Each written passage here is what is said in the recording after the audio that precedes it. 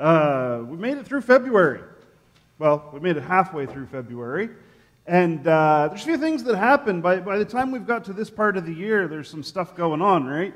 Number one, we had Valentine's Day, and we have Family Day coming up, and all of us are kind of on the border. Now, maybe you're a little different than me. Maybe this isn't something that affects you, but many people are kind of hinging on seasonal affective disorder. That's where you start to get a little sad because it's just cold all the time, and you kind of dread waking up in the morning, and you get a little tired of driving on icy roads. In fact, we were driving here this morning, and on the highway there was a transport truck. I don't know when it went off the road, but they were pulling it out of the ditch this morning. They had all the stuff in there, and I get tired of driving on roads where I'm not sure if I'm going to hit ice or if I'm going to have a clear road the whole day. And that starts to happen to us. But the other thing that tends to happen in February is a lot of us have kind of given up on the New Year's resolutions. Maybe we put a couple good weeks in, real aggressive. Yeah, I'm going to do this, and we put a couple good weeks in, and then we have that like one or 2 weeks, like a week and a half, where it's like 50 to 75%. I'm doing pretty good, but I had one of those days this past week. I sent Kelsey a message because I've been trying to eat healthy. I've done pretty good, but there was a day this week that by about 3 o'clock in the afternoon, I'd had a couple slices of pizza and a couple tacos from Taco Bell. Like I just was like, you know what? It's cold, and I'm hungry. And as much as I've enjoyed eating salad and eating healthy every day, I really need some pizza. So I went. There's a place that I like near where I work that has good pizza, and so I bought some. And then work got over, and I was like, well, I've already blown it. I might as well eat some tacos too. So I went and got some tacos. So that's what happens, right? But now hopefully I can right the ship a little bit. But by this time of the year, we've started to experience, in some way, possibly, a little bit of a slip-up, a little bit of a failure, a little bit of a mistake. And, hopefully it was nothing major. Hopefully you can stay on track. But the statistics tell us that by the time you get about halfway through February, most people have just abandoned the goals that they set for themselves. Most people, maybe it was to save money, or maybe it was to get healthy, or maybe it was to quit some sort of habit, or maybe whatever it was, that oftentimes when you start in the new year, by the time you get to sometime in February, it's sort of slipped a little bit. Maybe you're in that case. Maybe you're doing great. If you are, that's awesome. But we all deal with those kinds of things, those kinds of failures that happen in our life. And today we're going to talk about somebody who sort of was chronically prone to failure. Today we're going to talk about Peter. I said February, Peter, and hope. Peter. He had a lot of different things that happened in his life, and he went through a lot of experiences, and to be totally honest, we spent a lot of time talking about, I want to be like you, Lord. I want to be like Jesus. I want to do the right things, and I want to say the right things. I want to do it. But truthfully, if we could really be honest with ourselves, a lot of times we kind of live more like Peter. Peter, who, we're going to talk about a few things today. I had a little bit of technical difficulties. My iPad didn't charge, and then it was charged, and then I woke up this morning and it wasn't charged, and there was some things going on, so we had to kind of scramble to get it all together. So the slide presentation this morning isn't quite as smooth as it always is, but it's all up there. But we're going to talk about some instances where Peter had some mistakes. But before we talk about these mistakes that Peter had, I want to start off talking about the fact that Peter, well, actually, let's do this. Let's read this first passage of Scripture. Acts chapter 2, I think we have it up there. Yeah, Acts chapter 2, verse 40 and 41. Then Peter continued preaching for a long time, strongly urging his listeners, save yourselves from this crooked generation. And those who believed what Peter said were baptized and added to the church that day, about 3,000 in all. That's a pretty good day for an evangelist, a pretty good day for a preacher to preach a message. And you can go back, if you look at Acts chapter 2, he's got a whole sermon. That's just the end of the sermon, but he's got a whole sermon where he talks to people and he leads them and he tells them about what Jesus had done and he tells them about how God wants to be a part of their life. And at the end of the day, about 3,000 people decide that they're going to turn their life. They were baptized. They were added to the church that day. 3,000 people, that's pretty good. That's a pretty good number, 3,000 people. That's a lot. So Peter is, in this moment, in Acts chapter 2, doing something quite remarkable. Leading people to God, opening the door for them to have an experience with who God is. And they're being added to the church, and they're being baptized, and they're saying, this is what I want. God, I'm just going to let you be part of my life. I'm going to open up to you. And this is from Peter. Those who believed what Peter said, he was the one speaking. And if we rewind all the way to the beginning, it's actually a pretty interesting experience. And again, there's a lot of scriptures that we can look at for Peter's life. He was one of the disciples. He was with Jesus all the time. He did a lot of things. He said a lot of things. So we're not going to flip through and read all of them, but I did put all of the scripture verses up here so that, if you want to write them down in your Bible or if you want to look at them, you can. But we're just going to talk about them sort of in a narrative this morning. But when Jesus is calling his disciples, Peter is one of the ones who leaves everything. He has a fishing business. I actually tried to study a little bit about what kind of business Peter had. There's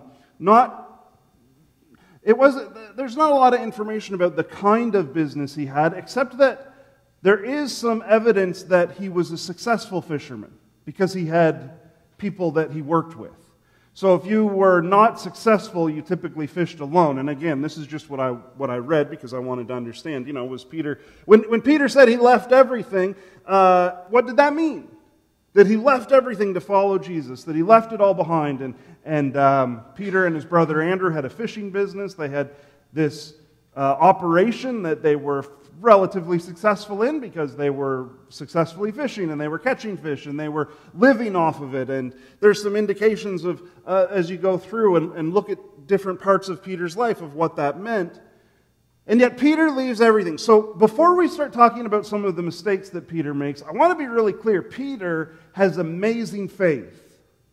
He was willing to walk away from what he had as a career, what he provided for his family with, all of those things. He walked away from it so that he could follow who Jesus was, so that he could follow after Jesus.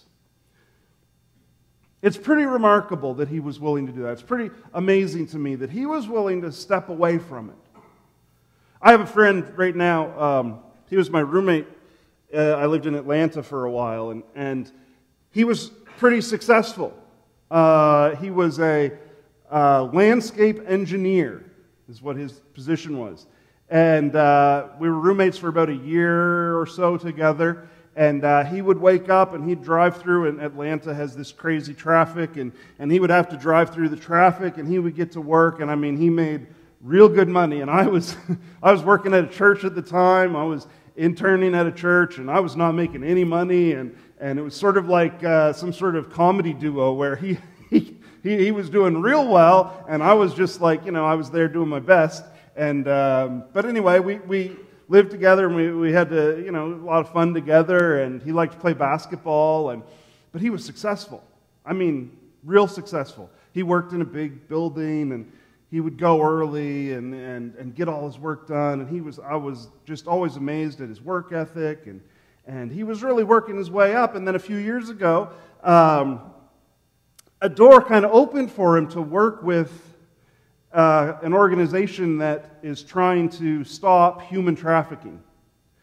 And this is an organization it's called Destiny Rescue, if you ever want to look it up. And anyway, so he started volunteering with them. And at some point that turned into no longer volunteering. This is what he was going to do. So he actually left this position as a landscape engineer. And again, I don't even know, in Canada, I don't think we have landscape engineers. I think we have civil engineers. But in Atlanta, they have landscape engineers because it's summer all year round. So they don't have to worry about the snow. And they actually bring people in to engineer the landscape of places. But he left that position and started working with this group, Destiny Rescue, which rescues people from human trafficking. And now, I showed Kelsey some of the pictures. Now he's at the point, when he left a very good job to do this thing, to try to help people. Now he's at the point where he's literally speaking in front of 30 and 40,000 people. He's speaking in arenas all over the United States. They're in the middle of this tour right now where he's presenting, and they rescue all kinds of young women who have been caught up in this human trafficking thing. I mean, the organization he works for, he's kind of a spokesman. He goes out and tries to raise funds and tries to get support and get backing, but they actually raid places. They have people that work with them who are ex-military and who are ex-police force, and they go into these places to rescue people. It's amazing, but so much of what he does now seems amazing to me. I look at these pictures. He posts some of them, and it's these big arenas full of people, and it's him on stage with thousands of people. But yet at one point in his life, he had to make the decision, am I going to stay where I am, or am I going to step out and do what God's calling me to do? Now, maybe for us, it's not that drastic of a decision. Maybe it's not this decision where I'm going to have to leave behind a business, or I'm going to have to leave behind this. But at some point, each of us, we have to make the decision, am I going to stay where I am, or am I going to step out in faith into something that I don't really know, but I'm going to do? And you know what? Maybe that could be this week. Maybe that's you talking to one of the elders about having a group at your home, a care group at your home this week. Maybe that's what it is. Sometimes we get caught up in the big things, but sometimes it's just the little things. Well, I've never done it before, but maybe this time I could host a care group. And I could bring some people into my home. And maybe and those are the little things that take place. But here we see Peter doing something pretty big. Stepping out in faith. So before we talk about some of his mistakes, I just wanted to set the table that he is a person of great faith. Now he has moments, he has failures, he has issues, but he has faith. And that's why I think more often than not, I'm like Peter. I mean, I'd like to be like Jesus. That's the goal, the one that doesn't make the mistakes and always does the right thing. But I know that truthfully in my life, I'm the one that sometimes I don't do the right things. I don't say the right things. I make the mistakes. I don't respond the way I should. But Peter wasn't just a failure. He was a man who stepped out in faith to follow Jesus. So let's go to the next slide. We got a couple of scenarios here. So Matthew chapter 14, I just put sunk. Well, I didn't. Kelsey was typing. Sunk. This is the story. We've talked about it, right? Peter's out on the water with the disciples. They're on the boat. Jesus comes walking on the water, and Peter says, Lord, if it's you, call me out. If it's you, call me. I'll hop over the boat and I'll walk to you. And Jesus says, come. And Peter, again, showing that he is a person of faith, jumps out of the boat and starts walking on the water towards Jesus. Something none of the other disciples did. And things are going pretty good for him, but then, as the story goes, he gets distracted by the wind and the waves, and a little bit like we heard Max Lucado talk about, he gets some anxiety. Oh no, what's going to happen? I'm walking on the water, but look at all the waves. This storm is big. And he takes his eyes off Jesus and he starts to sink. Practically, he's sinking, but I think all of us can relate to and understand what it is that sometimes we get so distracted by what's going on around us, we start to sink. Start to feel overwhelmed. Start to feel anxious by what's going on around us. And Peter starts to sink. He displays great faith, but then takes his eyes off of Jesus and sinks into the water. That's, at Jesus' own words, a lack of faith. I think that the lack of faith was that he was worried that Jesus was going to let him die. He cries out, Lord, save me. Lord, help me. I don't think Jesus was scolding him for sinking in the water. I think Jesus was saying, you didn't have faith that I would save you. I was going to save you. But he sunk in the water. This is something that Peter did. He had a great moment of faith, and then he had this failure. In Matthew chapter 16, there's a story where he rebukes Jesus. And again, you can write these down, you can look them up, you can do whatever you need to do, but he steps into this scenario where Jesus is saying, I'm going to have to be crucified. I'm going to have to die. My life is going to be given up. And Peter says, no, Lord, we're never going to let that happen. We're not going to let you die. You can't die. You can't. That's not going to happen. And he's scolding and trying to correct Jesus. He's trying to tell him, no, this isn't what's going to happen. And Jesus very kindly says, you don't even know what you're talking about. Sometimes we get in that situation where we think we know better. Maybe even than what God knows. And Peter kind of puts his foot in his mouth and takes Jesus aside and rebukes him. In Matthew chapter 17, Peter lies about taxes. The temple guards come and they say, have you and your master paid the taxes? And Peter says, sure have. Yep. And then he goes back to Jesus and says, hey Jesus, I just talked to these soldiers. Have we paid taxes? I told them we did, but I don't really know. And Jesus very kindly and very miraculously says, we haven't, but we will. Go and catch a fish. And that's the story of the fish that's caught with the coin in its mouth. Maybe you know that, maybe you don't. Again, we're covering a lot of ground today. We're not going to look at all of these stories specifically, but basically Peter says, yeah, of course we have. He gets a little bit ahead of himself. Instead of saying, let me go check, he says, yeah, of course we have. Yeah, don't worry about it. And then he goes back to Jesus, and Jesus says, we haven't, but you can go catch this fish. These things happen to him over and over again. He attacks those who are arresting Jesus. That's in John chapter 18. They're in the garden. The soldiers come. Peter whips out his sword, slices off the ear of the guard, Malchus. And Jesus has to stop him. Whoa, we're not attacking these people.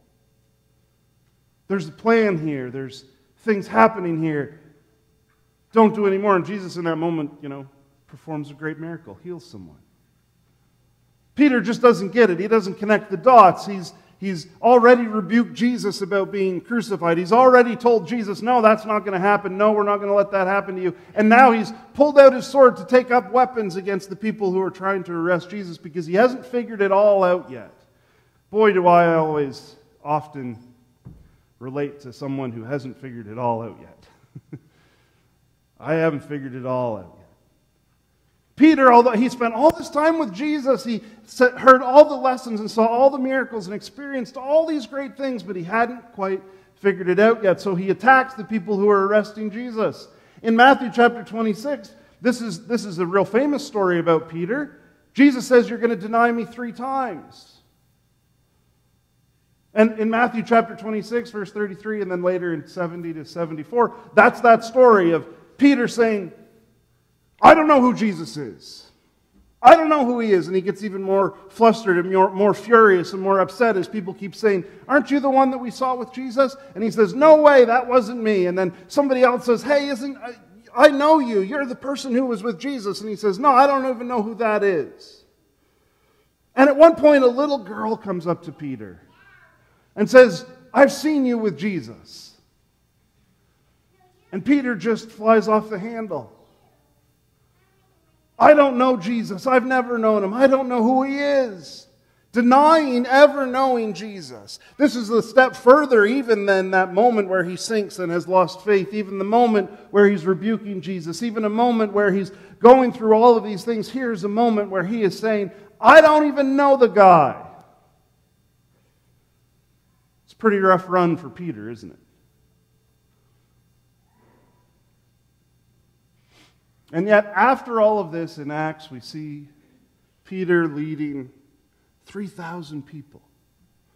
What is going on? Peter had some massive mistakes, some big failures. There's more we could talk about. There's more we could focus on. There's more we could think about. But Peter had all these failures and all these mistakes. All of these issues, misunderstandings, times he didn't know what Jesus was talking about, times where he overstepped his bounds, times where he tried to tell Jesus, I know better than you do. Peter had all of these things, and yet in Acts we see Peter leading people.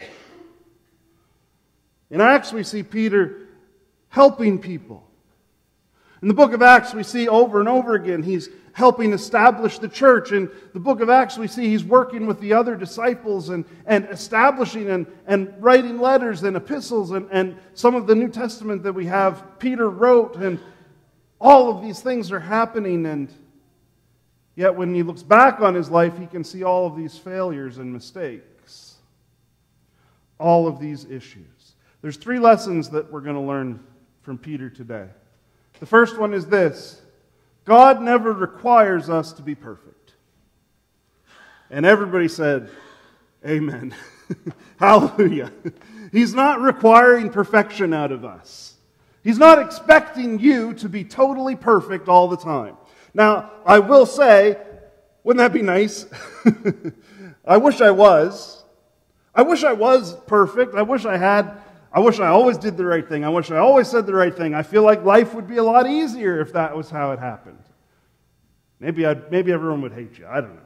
I don't know what the result would be, because none of us have experienced it. There's never been anyone who was just always doing the right thing, always saying the right thing, never faltering. If Peter, who literally spent days and months and years with Jesus, in the face of a small girl said, I don't even know who Jesus is. Think about that. He had seen Jesus turn water into wine. He'd seen Jesus raise people from the dead. He'd seen Jesus heal lepers. He'd seen Jesus help people. He'd seen Jesus love people who were hurting. He'd seen Jesus do all of these things, and yet in that moment, he didn't even stand up and say, I know who he is. Peter was certainly not perfect. Now, I started out talking about how he left everything to follow Jesus. I don't want you to think that Peter wasn't a person of faith. I think he was sincere. I think he just made some mistakes along the way. I don't think he was doing it on purpose. I think he was faithful. He just had moments. He had times, and I think that's probably how a lot of us are. I think probably a lot of us here this morning are people who are faithful, but there are times, for whatever reason, where instead of exemplifying faith, we exemplify a lack of faith. Instead of speaking up, we shrivel away. We don't have to be perfect. God does not require us to be perfect. It's one of the best things, one of the nicest things to know, is that He's not requiring perfection out of me, because truthfully, I wouldn't get there. You wouldn't get there. Now, that doesn't mean we should stop trying. It's just the comfort of knowing that even when we fail, He's with us. The next point is this: don't quit just because you fail. Peter had some failures, some things that happened, some times where he made mistakes, times where Jesus had to correct him. I coach a basketball team. In fact, both my girls play on it. Why don't you wave to everyone? They love when I point them out.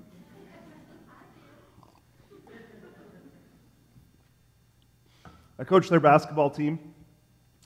And one of the things that, as a coach, drives us crazy is when a player makes a mistake, and instead of turning around and keep on playing hard, they quit. They make a mistake, and then they put their head down and give up. So we keep saying, just because you make a mistake doesn't mean you stop playing hard. Just because you've made a mistake doesn't mean you give up. Last summer, Amariah, she's the one in the black coat, who doesn't like waving to the crowd. The kids all do swim team. And they're all pretty good swimmers, and they win, and they have all of these things. But one of the moments I was most impressed with her is we had a swim meet. I don't even remember where it was. Could have even been here. A swim meet where about halfway through, she kind of made a little mistake in her breathing, and she sucked in some water. And she had to stop and catch her breath. But instead of swimming to the side to give up, she swam to the end and finished the race. She didn't give up just because she had a mistake, just because she took a missed breath and swallowed some water and had to choke and cough for a second. She gathered herself and she finished. She made it to the finish line. We're going to have mistakes. Don't give up. Don't quit. We're going to have these failures, these moments, just like Peter did, because we're going to be more like him. Peter, who made some mistakes, but never gave up. And it led to that moment where we see him leading 3,000 people to into the church, into a relationship with God, to have a relationship with Jesus. That's what it led to. He didn't give up on being a disciple just because he made some mistakes, just because he had some failures. He could have sunk in the water and got back in the boat and said, I'm never doing what Jesus says again. I almost died out there. No, that's not what he did. He kept on, kept moving forward. The next lesson we can learn is this. God gives second, third, fourth chances. Ultimately, God will give you another chance. Another chance. Now, I do want to say that the failures that we experience in life can have real-life consequences. The situations that we have, and whether it's moral failures or whether it's just practical failures in our life or whether it's different kinds of failures, there can be some consequences. We can make mistakes. You don't have to go far to find someone who's made mistakes and it's had some real-life implications. It's affected their real life. It's affected what's going on. So there are real-life consequences, but just because we've failed, just because we've been through a situation, doesn't mean that God has given up. He's going to give us another chance. He's going to give us another opportunity. He never quit on Peter, even when Peter stood in front of people and said, I don't even know who he is. He never gave up on Peter. He gave him another chance. Actually, he gave him several chances. There's a great dialogue between Jesus and Peter where Jesus is saying, do you love me? And Peter says, yes, I love you. And he says, do you love me? And he says, yes, I love you. And then ultimately he says, do you love me? And Peter says, yes, I love you, Lord. And he says, then feed my sheep. This great dialogue, this great reunion between Peter, who has denied Christ, and Jesus coming to Peter, knowing that Peter has failed, knowing that Peter has denied him. Jesus still comes to him and gives him purpose. Just because we fail doesn't mean we've lost purpose. Just because we've fallen doesn't mean that he's taken that purpose away from us. Just because we have mistakes or missteps doesn't mean that there's no longer a purpose for us. And even with Peter, Jesus says, do you love me? And he says, yes. And he says, then feed my sheep. This is purpose for you. Purpose for you might be hosting a group in your home. Purpose for you might just be loving your neighbor. Purpose for you might be volunteering. Purpose for you, I don't know what it is because I'm not inside of your brain and inside of your heart, but I know that God is not taking anything away just because we're not perfect. Again, there can be real-life consequences. We can do things and there's some practical stuff that happens. I think I told you the story. We did a baptism one time, and there was a lady there, and with all sincerity, she wasn't joking. She wanted to get baptized, and so we had the baptism tank full and ready to go. And she said, and God forgives me everything. And we said, yeah, He's forgiven you. You're going to get baptized. She said, this is so good. I'm so glad I accepted Him. I'm so glad I'm forgiven. I can't wait to be baptized. And she said, have the cops forgiven me too? I said, I don't have the authority to tell you what the cops are doing. Right?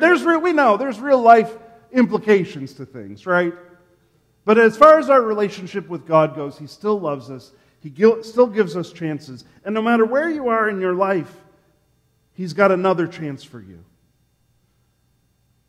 He's got more for you. He's got purpose for you. That's why, you can go to the last slide. That's why I called it February, Peter, and Hope. February can be one of the most hopeless months because it's snowy and it's dark and it's cold and you gave up on your New Year's resolution and you're just kind of getting sick of it. February can be rough, but there's hope, right? Hope. In a month and a half to 3 months, it'll be summer. Because we never know. Right, but we can look from here with hope. In fact, I was talking a couple days ago, I think Friday, with the kids about summertime. Oh, what are we going to do this summer? We're going to have swim team, and we're going to have campfires, and we're going to have bonfires in the back, and we're going to do all of these things. And we're talking about this is what this summer is going to look like because we've got hope. In the middle of February, it's nice to have a little bit of hope. I'm here this morning to tell you, in the middle of your struggles, in the middle of your failures, God has another chance for you. There's hope. There's hope. There's more. Just because you failed, Peter failed over and over again, but God kept giving him another chance and another chance. You've got hope. That maybe you failed. Maybe you're struggling. Maybe you're going through something right now in your life and you want to turn and run away. Don't give up. God has another chance. He's not giving up on you. Another chance. You've got hope. Just like we have the hope of summer, you can have hope that He's not taken His plan away, that He still has purpose for your life, that He still has a reason for you to be here. Let's stand together this morning.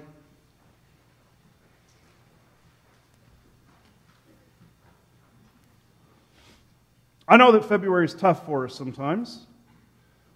It's tough to wake up and see the ice covering your vehicle. I have those electric doors on my van where I push a button and the doors open. But if it's icy, you push the button and the doors don't open. And then when you start pulling on it, the door kind of does a weird little... So I have to crash into the door to break the ice. And I bang into it. I'm tired of doing that. I'm looking forward to summer where I just push the button and the door opens like it's supposed to. I have that hope. Today I hope as you leave, you'll realize, yeah, I've made mistakes, I've failed, but God hasn't given up on me. He's given me another chance, and I'm going to use this chance to love people and care for people and reach out and touch people and help them and do everything that I can. And maybe today, honestly, maybe today is the day to just talk to somebody and say, hey, I want to host a group in my house. I want to have a care group in my home. Or maybe today is the day to say, I could be a little more helpful with the food bank, or I could volunteer at the church, or I could help do this. Maybe that's today for you. Because, you might have failed and made a mistake, but there's so much more. Let's pray together. Lord, we thank you for your word today. Lord, I thank you that we have this example of a person in Peter who didn't get it right all the time. That's kind of who we are. But just because he had some mistakes, just because he had these moments in his life, you didn't give up on him. You gave him another chance. Just like you did with him, you're doing it with us. You give us another chance. You help us. You give us purpose. You give us meaning. You give us hope for the future. So today I pray that we would leave here with hope, knowing that there's more, that we're not just stuck where we are forever, but that there's hope in our life, in our relationship with you, in our relationship with the people around us. And I thank you that you love us so much, that you care for us so much, that even when we fail, you give us another chance. Be with us as we leave here. Lord, we pray for all the things going on tonight, for the youth rally, for all of the things that are happening over the next few weeks, Lord, as we have somebody coming, a potential candidate, Lord, as we have all of these things happening, we just pray that you would receive glory and that you would receive honor and that your will would be done as we go through and as we serve you and as we honor you, that you would be glorified. In Jesus' name I pray. Amen. Be blessed today.